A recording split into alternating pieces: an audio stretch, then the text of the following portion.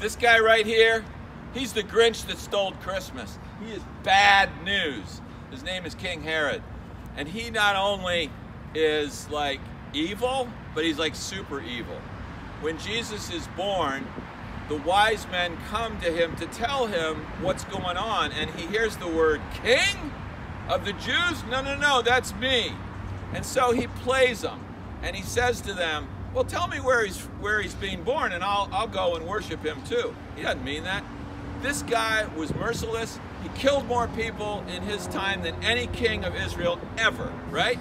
And what he did that day was plan to kill the firstborn, all of the firstborn males in Bethlehem.